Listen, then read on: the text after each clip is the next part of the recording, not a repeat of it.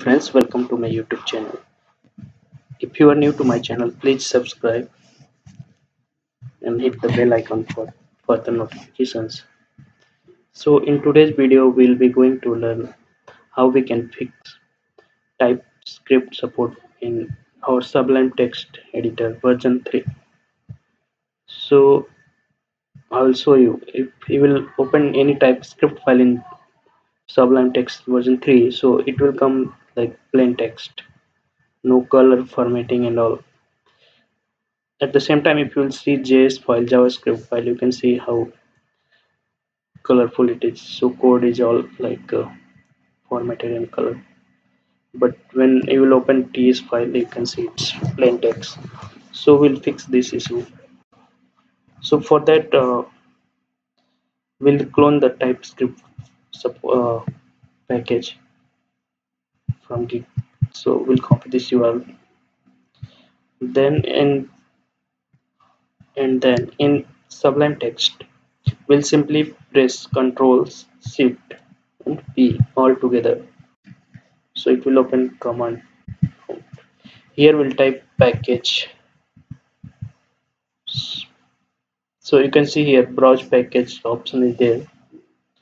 You have to type only 4 characters. In fact, you can type more also, but after typing 4 only, we are getting here suggestions. Browse package. So we'll click here simply on browse package. Okay. So we are going to this directory, our app data roaming Sublime Text, where all the packages are there for Sublime Text 3. So we'll simply open git bash here and we'll clone this package, the one I copied. I'll put this git URL in description so you can copy and execute on your machine. So I'll simply execute this in git bash. I copied and I'll paste here. So to paste anything from clipboard, simply press shift and insert key, so it will press there.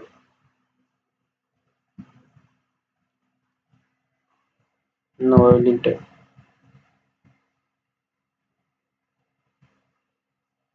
So it will not take much time. Within minute it will copy all the things. Okay, so now it's done. Now we'll go to Sublime Text 3 again and we'll open the same thing. Control Shift P all together will press. Then here we'll type TypeScript. Okay, now you can see here we're getting multiple suggestions. So we'll select this first option, set syntax colon space TypeScript. We'll click on that. Okay, now you can see this TypeScript file is also showing in colored and formatted, like it's supporting. You can open this another TypeScript, open this one also. So now it's done. So like this you can fix the TypeScript support in Sublime Text 3. Okay friends, so all this is all. So thank you for watching this video. If you like the video, please hit the like button, and if you are not subscribed, you have not subscribed to my channel, please subscribe that. Thank you so much. Have a nice day. Bye bye.